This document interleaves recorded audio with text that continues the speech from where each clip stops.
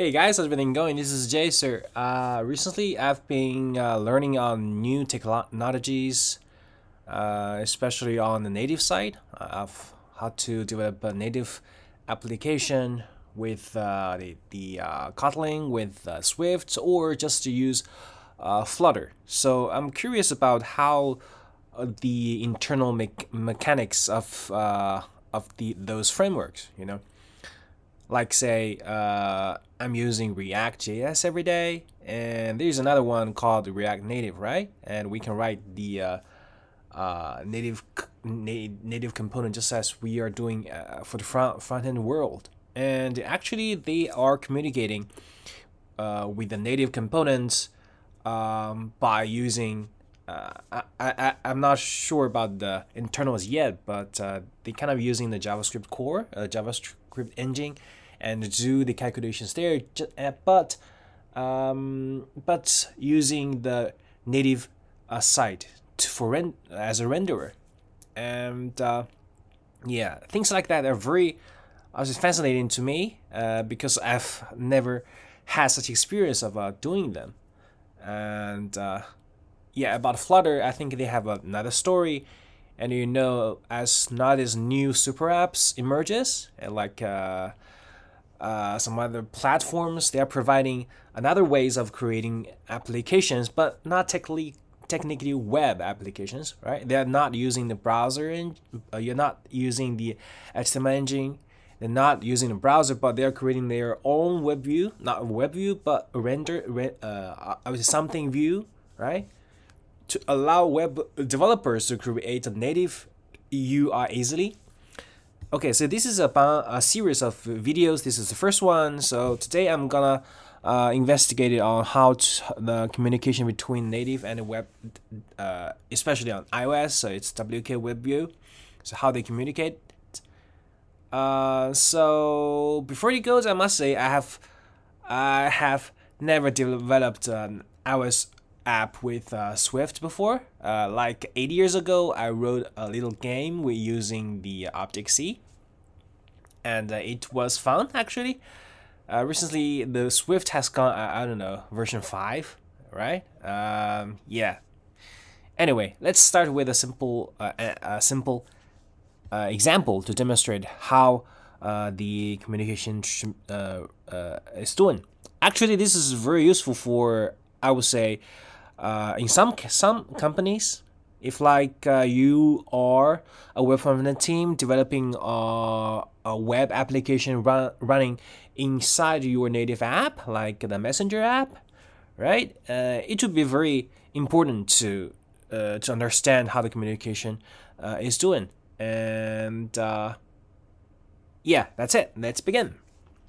So I will open my Xcode, and I just search on the first. I actually don't know anything about the Swift UI. I guess it was something like the React, a little like React. They have the declarative ways of implementing the UI interface, and I just search on the internet for say communicating blah blah blah, and I copy some code and do some modifications, and here is an example of how I will demonstrate with you. So let's first run the code. Okay, here's a button, and here actually is an HTML, a WKWebview, and this is HTML, and I click it. So this is log, say it's the function, and 1 second after, we get a message from the native side, say from native. Hello, I got the message, hello. This is the time. You see, every time I click the button, the time is different. Yeah. So this is okay, and see, we can see the console in the native side. Say, actually, the native view, native components received a message called with this is JSON, right, from the web view. Say we get the message, and we send back the response after 1 second. There's a delay here, mimicking that say that there's some heavy work, right, like calculation or fetching the API, something like that. Okay, so let's see what is going on. First, there is this index HTML. We can see that there is only a button here, like the click me here, and when it is there's a log area is here below this line, and there's a log, and this is util function, and this is a method to receive the message from. This is to receive messages from native, and send messages to native. Okay. In the JavaScript world, we define this message receiver in the webkit.messageHandlers.bridge, and we define a message function, and it will accept the message. And when the message is received, we log it, and this log will be appended in the log area. And when this button is closed, we can see that we log the type of the webkit.messageHandlers.bridge.post message, and it tells us that it's actually a function, okay? And then we send a message, right? Because it's a function, we call this function with this parameter, yeah, and this message we send to the native side. Okay, now let's see what the native is doing.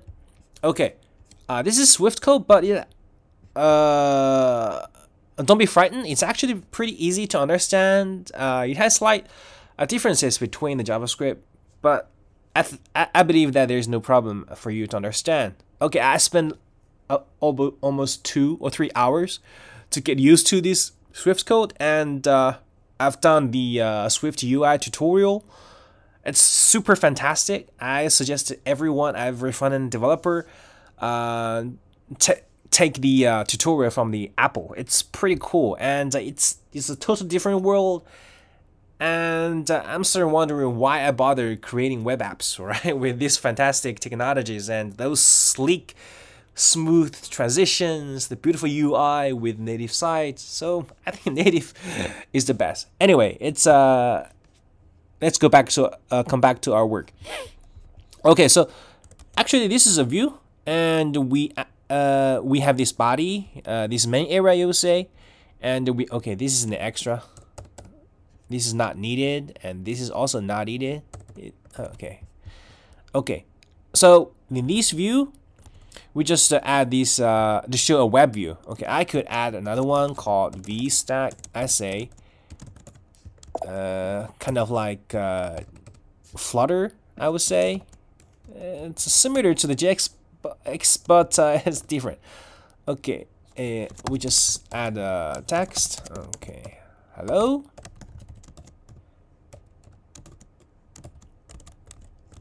Okay, let's run it again. It's double quote.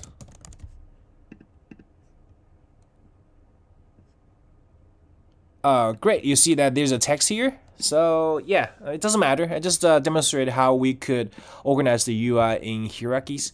Okay, this web view is a web view here.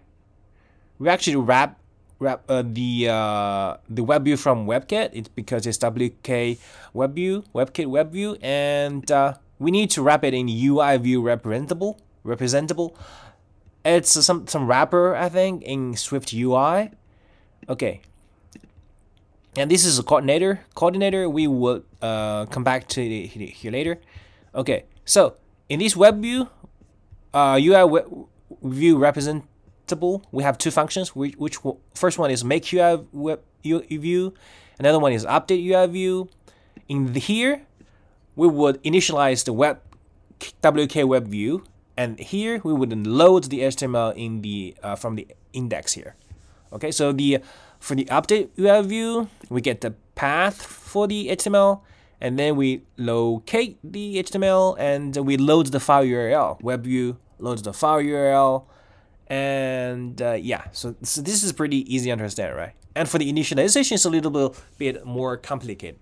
Okay, so here is we initialize the WKWebview, we set the size, and we have some configuration here. The configuration is here, WKWebview configuration. We need the configuration because we want to extend the code, the JavaScript code here, called WKWebview.evaluateJavaScript bridge, right? We need to, in the JavaScript environment, the default, there will be no such things, right? We need to, I would say, inject this bridge into the JavaScript runtime. So here we need to use the userContentController. So we create this configuration, which says the userContentController, and we initialize the userContentController. So here, userContentController, we add a coordinator with the name bridge. So this is where the injection happens.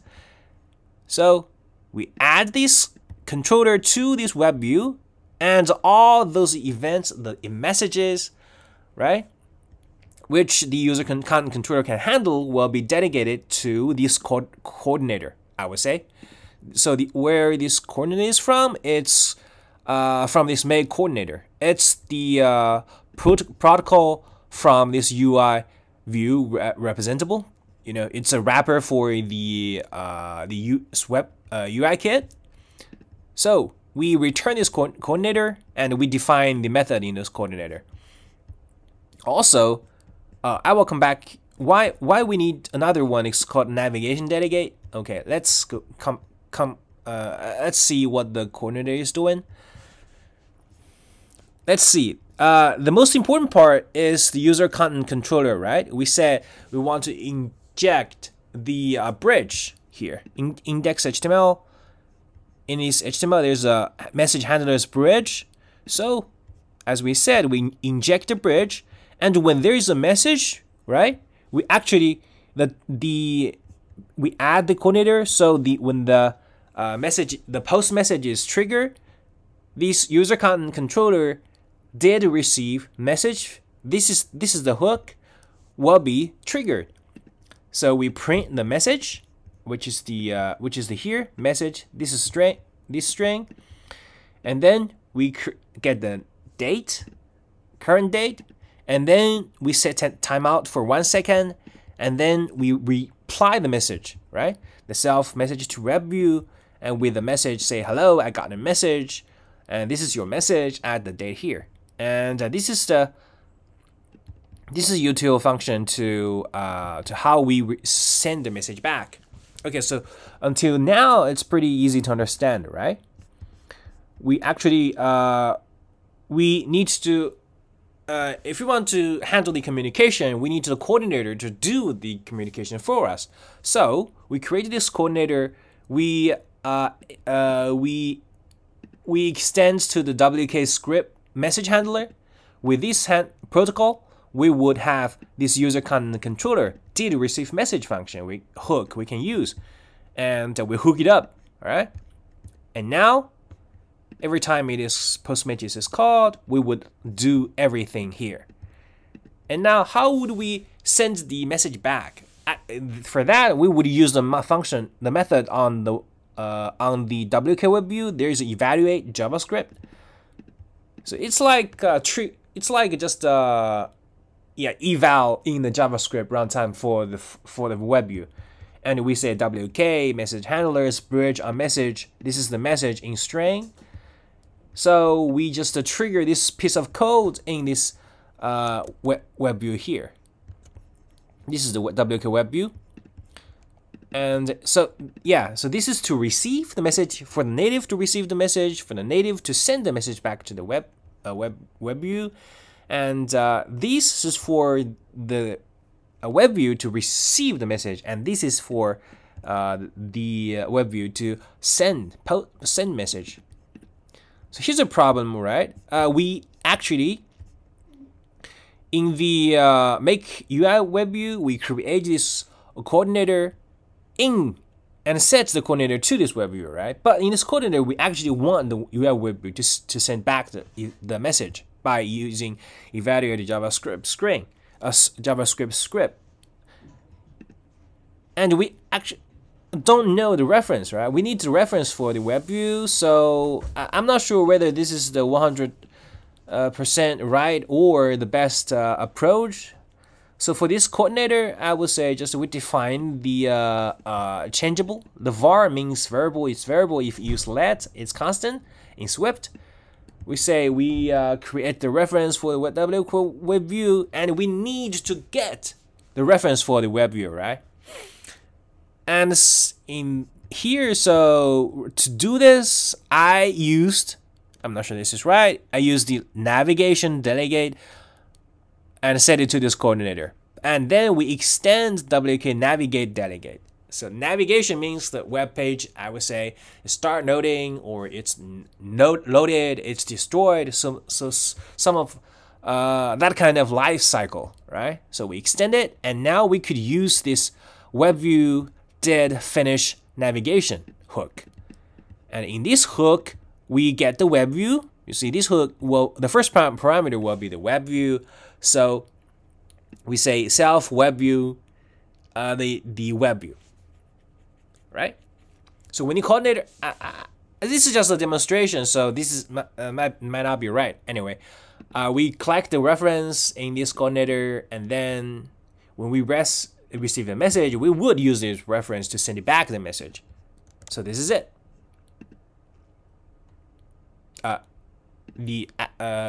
Why it's this timeout is not triggered. I don't know. So I need to learn more how everything is working. But anyway, for now, I just basically understand how the communication happens, right? You may know that if it's asynchronous, right? We send a message, and sometime later the native will send us back the message.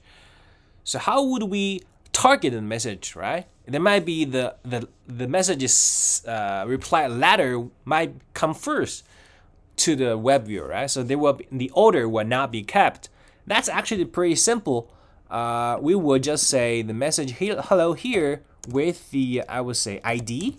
Something like ID. We generate a unique ID every time, maybe. Like say, I would say date now.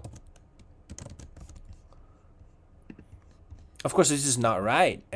Anyway, yeah, the message now we have ID, and then when we send the message back, we could. You see, we send the message, and then we could extract this ID out, right? And then we could cache the callback in the JavaScript world, right? So we could handle this beautifully with just a little bit of more JavaScript code. So that's not a problem. Okay, so basically that's all for today's video. I hope it helps. Every time